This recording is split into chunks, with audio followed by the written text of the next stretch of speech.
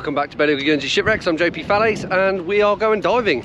And you're going to come with me if you're watching this. Well, you have to unless you turn off now. Boys are ready on the boat. It's Wednesday, 12 o'clock. Noonday gun's just gone off at the castle, so we're heading out. See if we can get some scallops.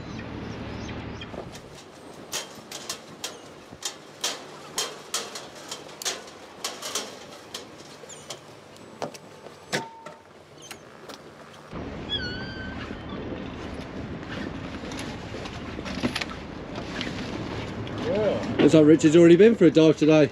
Yeah, some of us get up in the morning, you know. Some do the early shift. Yeah. This they call lunchtime. Looks like you had a few. I'm flipping out there, like Yeah, a 210 kilo cast iron bath this morning. It's quite a bit of tide. It's quite dusty at times. Oh, so we got all that to look forward to. Yeah, no, you'll have it nice. And you'll have low water. Low water as well. Awesome.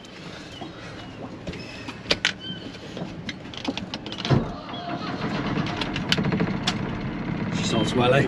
She starts well. She's going to forget the crank handle out there. She never gets cold, that's the issue. No.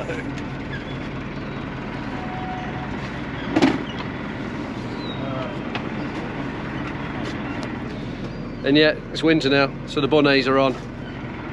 Even Richard's got his bonnet on today. These for somebody.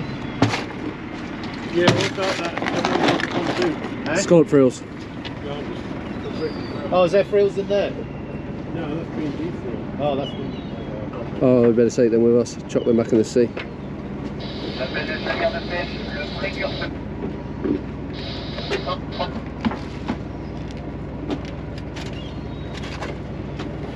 Passes that little black bucket there, Paul, please. Put those in there.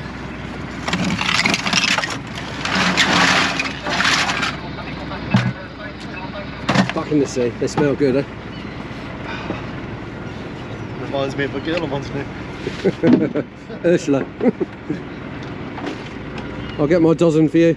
You're going to enjoy it. Well, I heard something about 75 you had the other day. I know. Well, the camera broke down. No, I was still filming. I just done one long dive. Oh. 75 is good for me.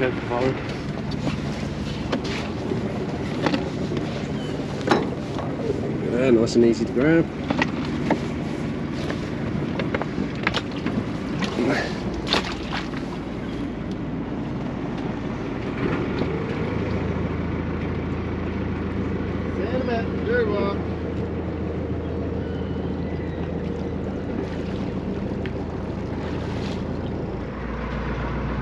Christine, Dartmouth.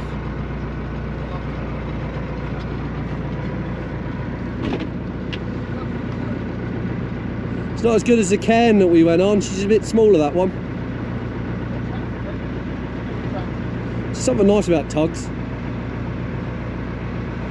You can't beat a good tug, eh? You can't beat a tug. You know, a good tug. The bigger the tug, the better. And the longer the tug, or you should... The longer the tug's good, yeah. Okay. Yeah. I mean, sometimes they're that big, you need a lot of hands on them. Many hands make light work. Deckhands. Deckhands, yeah, deckhands. Look at the weather. Where's the sun? We need the sun. I better get ready because I'm going in first. And at the moment I've still got my my suit off, so let's get ready and see what we can get.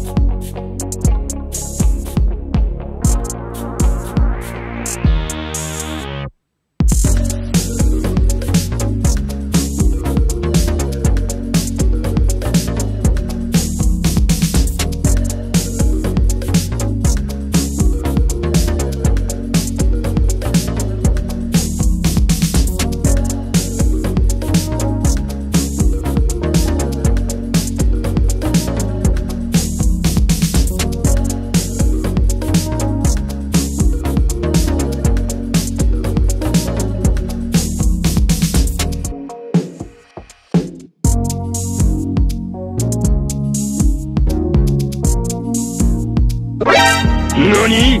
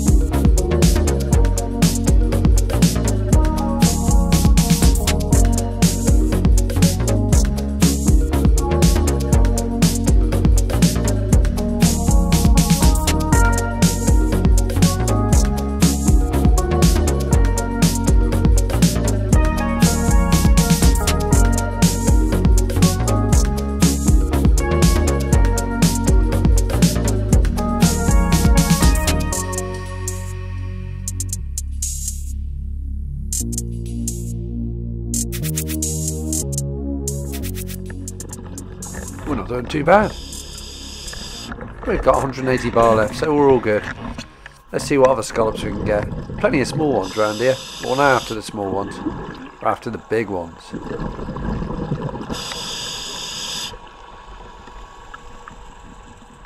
Looks like a bit of an old trawl. I think these are the bottom parts, the bits that roll across the seabed. Obviously been lost.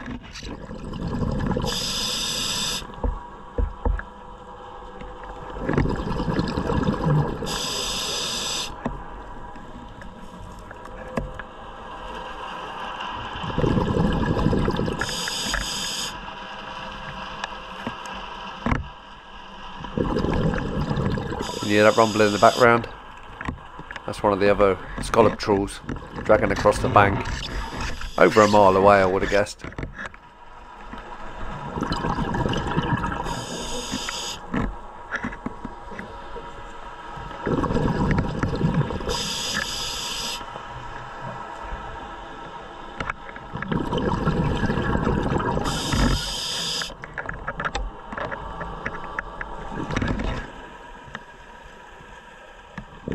Seem to come over this trench every single time. This is the first of 2 trenches with the cable in.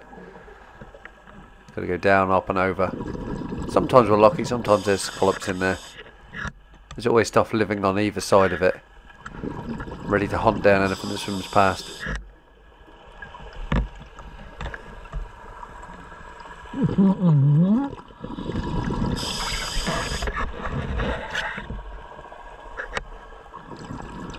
Not sure why this thing doesn't actually collapse in or fill itself. Doesn't seem to though for some reason. It's been here a while, a few years.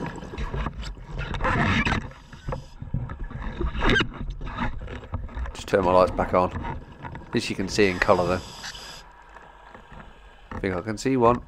Yep. All sorts of shells here. Got razor clams and Dulcinea clams and all sorts.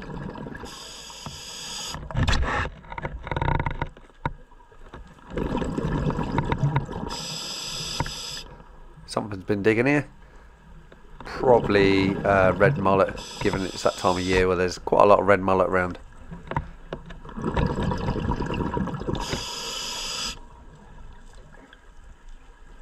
There's our arch enemy. A large spiny starfish. That's basically trying to sniff out what we're trying to sniff out. I think I've been a little bit more successful than him. And I only say a little, because I haven't got actually that many in my bag yet. It's actually slowly moving if you look at it.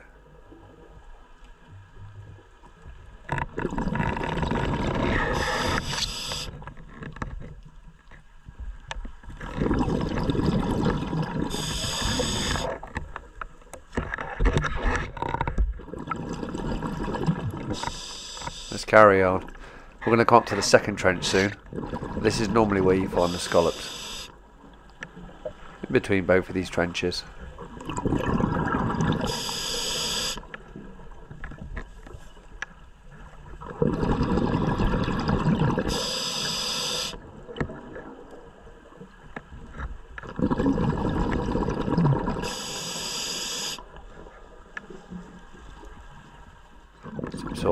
Some sort of black bag of some sort. Probably someone's rubbish in it. Been dumped here a while. It's all ripped apart.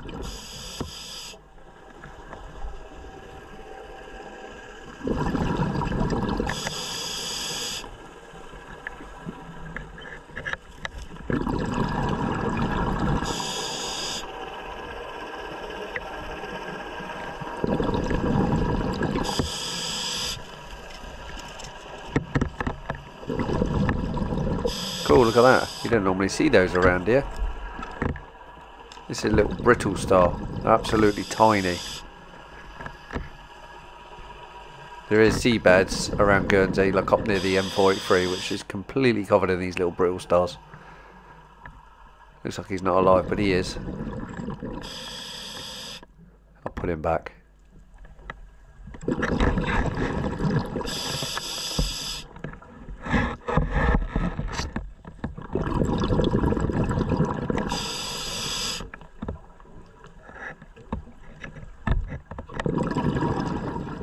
It's actually not a very far swim to get to the next trench. Won't take us long. Probably only about 25-30 metres. Not quite sure what formed that hole. Got a leathery pouch, so it's probably some sort of sea worm. Sea fan. More scallops.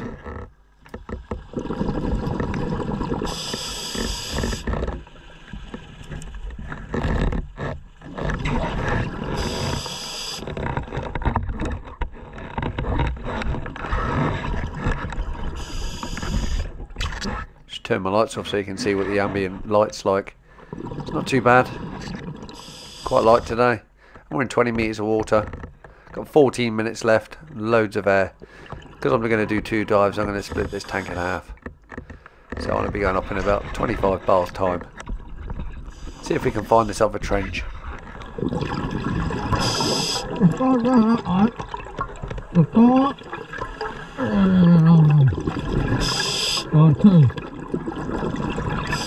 You can understand that. That's trench number 2. Didn't take us long to find it because even though you can't see it, this is on a bit of a slope. So we just swim along the slope and don't go any deeper or any shallower. And here, 20 metres, I've found the, I don't know, I think this is like some sort of connector. Not sure what it is. Don't know if it's a booster or some sort. I know when electricity gets sent over long distances it needs a bit of a boost, but let's take a look at it. Still got the strops on, the lifting strops. It's definitely connected to the cable, so the cable comes out the back there. It's bolted on, you can just about see it. And there's some strops, some eyelets, some shackles. There's a length of rope, which I don't know, may have gone up to a buff on the surface at one time. But you can see all the strops and all the chains. And there's the connector. I think it might just be a connection block of some sort. But under here you can see the black cable still. I hope no one puts their anchor through it. I won't touch it, I'll just waft the sand off of it so you can see it. But that there is mains cable coming into the island from France. Well, via Jersey. It goes all the way up there, an opposite way. And you can see the trench is still here. Still hasn't filled itself in. So I think this cable is not far under the surface. Not sure if that's a good thing or a bad thing. But let's carry on.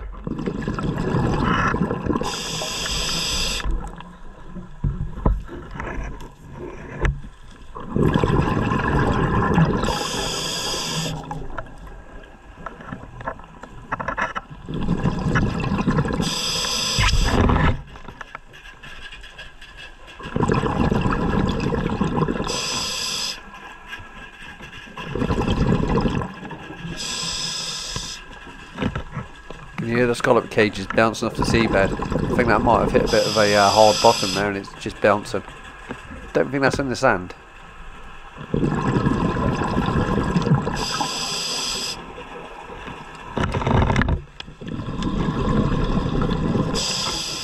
Alright, we're getting short on air now. Bottom time's alright, still got 12 minutes, but we better go back to the surface. Save the rest of this tank for another dive. What's this? Not quite sure what that is. Like an old pot or some sort. Looks like it's got enamel on it. Might even be like a fragment of a bath. Let's go back up to the surface anyway.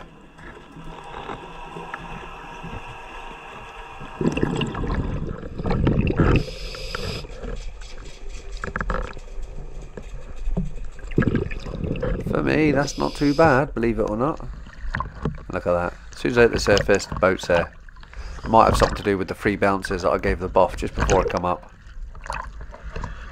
Hand my bag to Matt.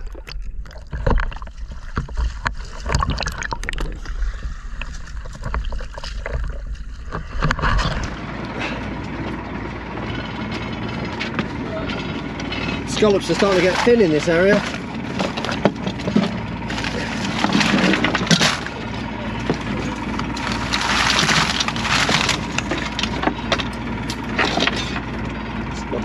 For me, it's not bad for me.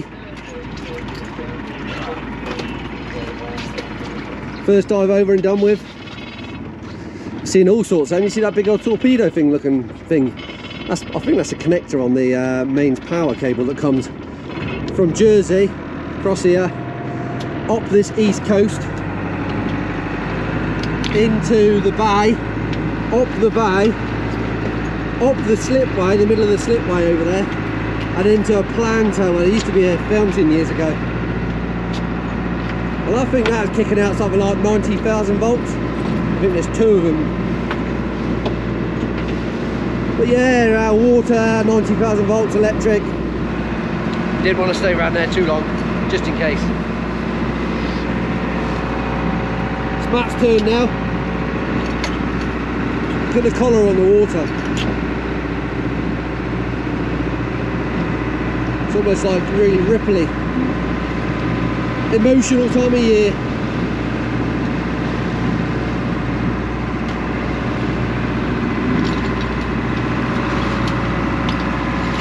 Wasn't many down there, right? Getting very thin. Very thin. Not actually that many smalls either. I don't know what he's talking about then. Water temperature 16 degrees. Feels a lot warmer, to be honest. Feels like 18, 19, but we're yet to get that easterly. So as soon as we get an easterly wind and makes it a bit rough on the surface, basically just absorbs and takes all the heat out of the water. I haven't seen any dolphins or tuna in a while, so maybe they've gone off somewhere else. There's another boat up here, that's a trawler, he's going for scallops as well. It's like an unwritten rule. Well, it's not even an unwritten rule. We do the inside, he does the outside. There's no rocks out there, so he can drag all he likes on the sand. But if he starts pulling in here, he's just going to lose his gear on the rocks. And as you see, there's little reefs everywhere. Right, going back up again, tide's going south, Matt's going in. You want me to take the wheel?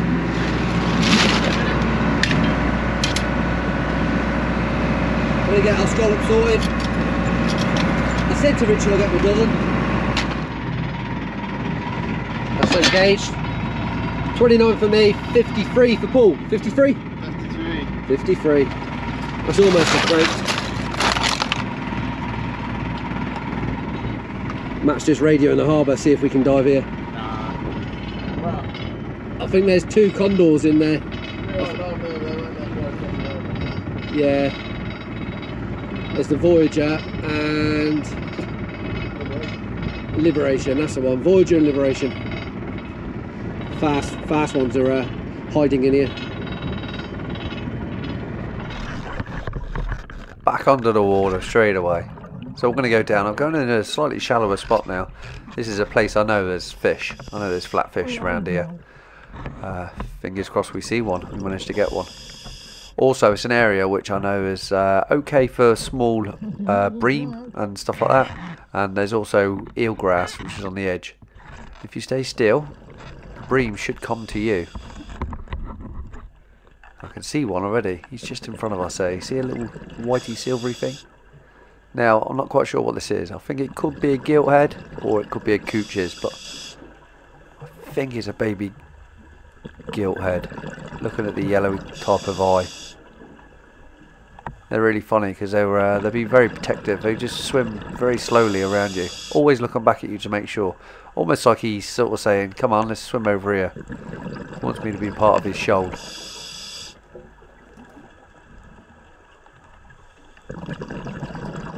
Yeah, you're struggling to swim there, so I'm definitely not going to be swimming that direction.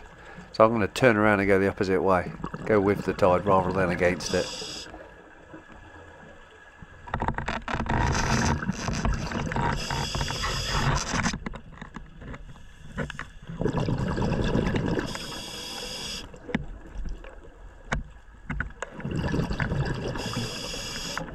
Now I know for a fact there's less scallops in this area, but where there's less, there's actually larger ones in size.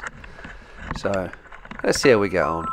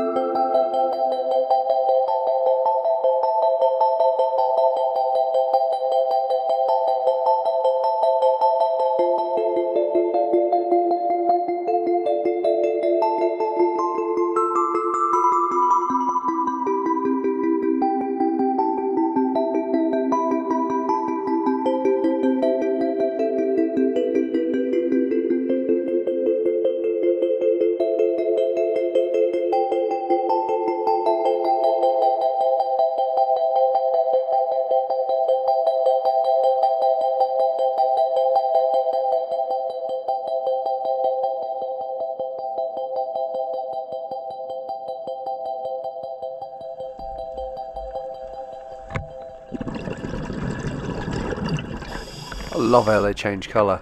So when you first see them from far away, they're nice bright red, and as you swim past them or get closer to them, so when they see you, they normally change to a paler white colour.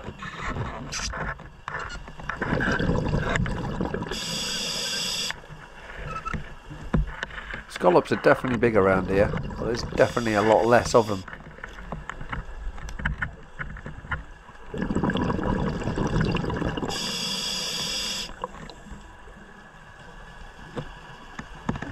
We're just kind of skimming down the side of like the mill beds. This is like leading onto the mill beds. So every so often you see it get a lot more grainy, a lot more coarser.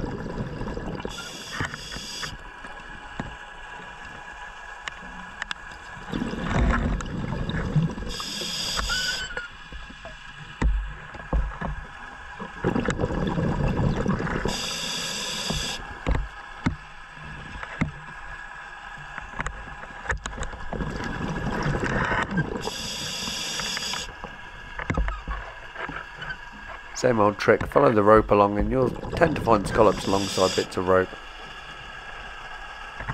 Plenty of rope around here as well. Here's one. Is it big enough though? Yep, looks like it is.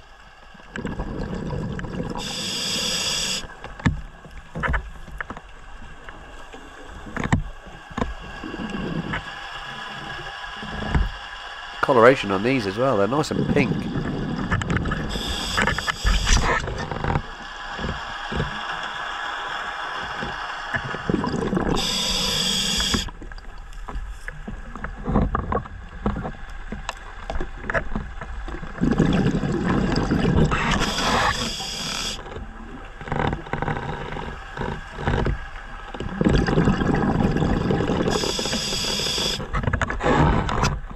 sometimes when you're diving you can't even see a scallop. You can just see like a divot.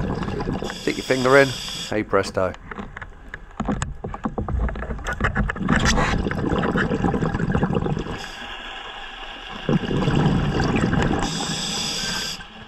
And then you get the real easy ones you see from miles away, like this one.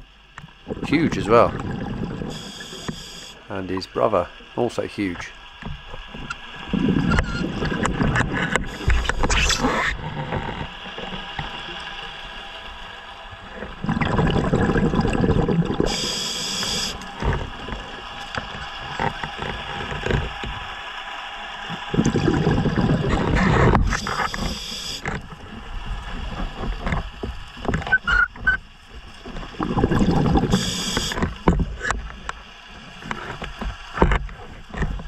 This is kind of how you want the scalloping to be, one after the other.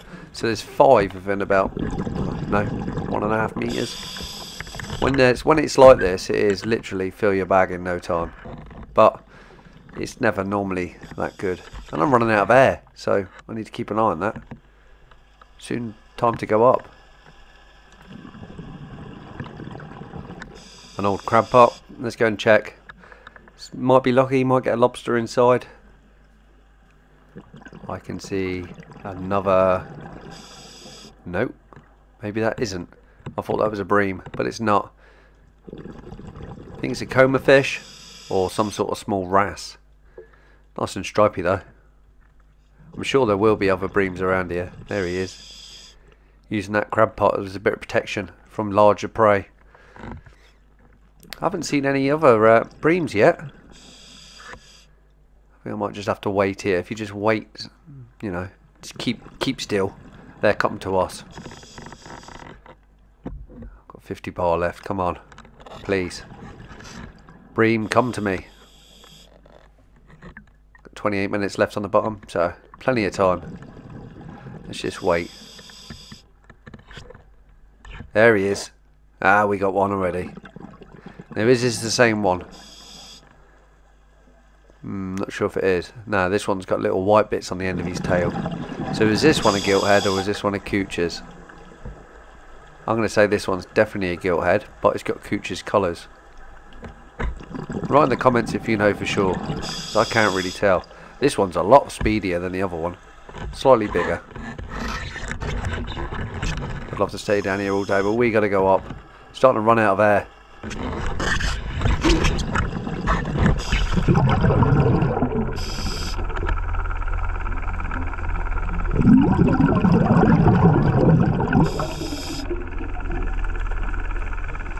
I love it when the boat's there just waiting for you. Every so often I just see someone poke their head over the gunwale and look down at me. Can't really see divers under the water. Well, not that easy anyway. Just doing my safety stop and then it's up we go. Lift bag's just come up. Looks big as well. So is it a crab pot? I don't think it's. That or a lot of scallops. Yeah, there's a lot of air in that bag. Is it a cannibal? I don't think it is. That's the Clarence battery. They would have floated one out here. Looks like a big crab pot, I think. Yeah, Are you gonna go?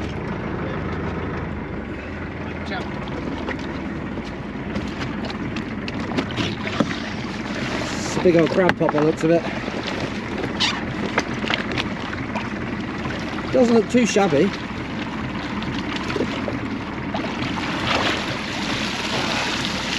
Oh yeah, I can see why you sent that up. Yeah, Another one. Look at the little crab as well, look. What's that, Matt? Look at the little crab. A little top knot as well, look. Yeah. Poor top knot. Talking about top knot. Yeah, we were just talking about top knots. Don't go down there. Don't go down there, we'll never see you ever again. Some sort of little white crab. Not quite sure what that is. Look at that, little top knot. Yeah. You little baby. Is his mouth going? That's him struggling to breathe probably. Well, I should put it back, better. Yeah, let's put him back. No. No. Bad seagull. There he goes. He got. Yeah. See what else has come up in this pot. Been down for a while because this redweed started growing. So we know it's below 12 metres. Oh, look what else we got here. Look at this. I think this is a long-legged spider crab, I think.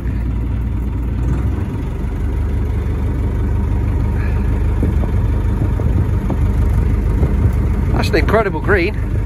Green? That's an incredible orange.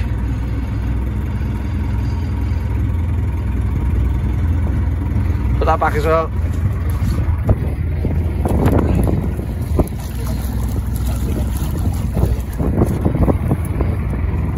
Think he's ready to come up.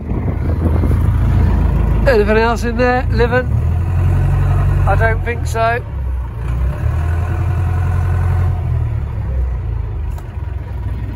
Oh yeah, that there, look at that. Some camo there as well. What is that?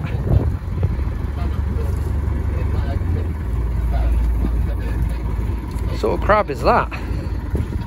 Oh, it's pinching me. It's pinching me.